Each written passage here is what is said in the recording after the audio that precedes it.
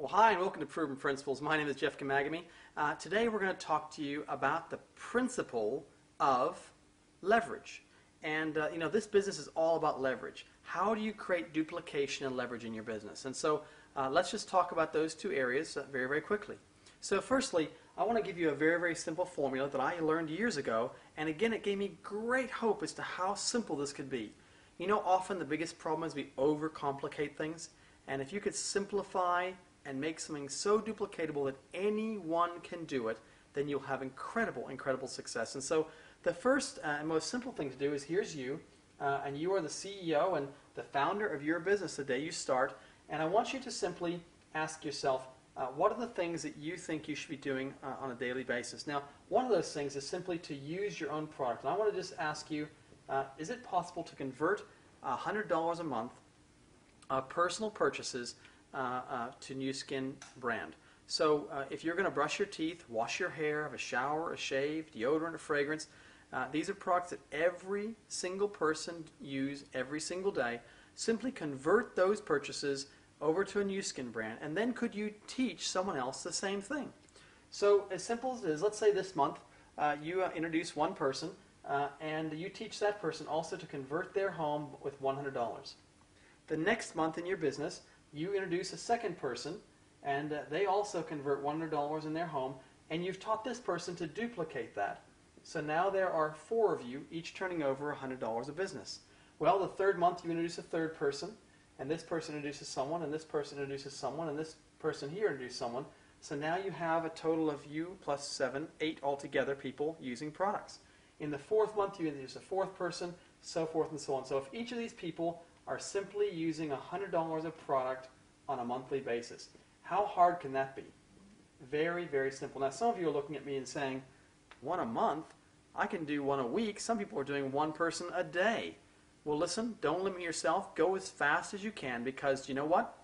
The lead horse, the pack follows the lead horse, and so as fast as you're going is as fast as they're going to go. And so after 12 months, even at just one person a month though, if you're taking this very, very part-time, and once a day you're accessing, giving someone some information, and then perhaps taking one person a week, so 7 people over the week are getting some information, a phone call, a website, a CD of some sort, and then one person a week comes to a presentation and enrolls and starts duplicating the process. After 12 months, you've introduced how many people? Well, it's not rocket science. You've introduced 12 people.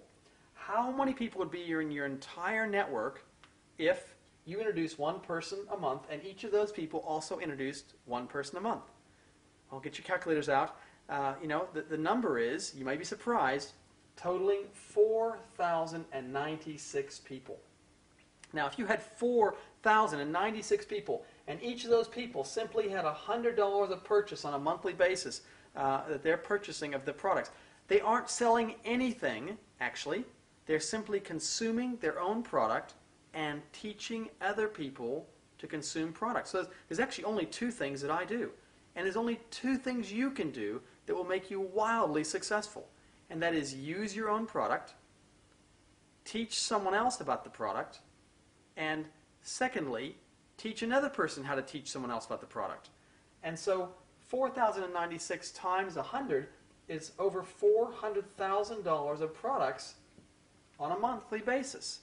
Now we pay you between 5% and 20% of that, and at the smallest percentage, and we'll go into compensation plan and another issue coming soon, but 5% of $400,000 of volume is $20,000 per month. And that would become passive income as those consumers are purchasing that product on a monthly basis over and over and over and over again. And so I want to ask you right now, how could you change your life if you could create a duplication model that would create consumption of real people buying real products and put $20,000 a month extra cash flow in your pocket? Now, I want to go back a step, and I want you to understand what you actually did. You didn't enroll 4,000 people. You didn't sell $400,000 of product.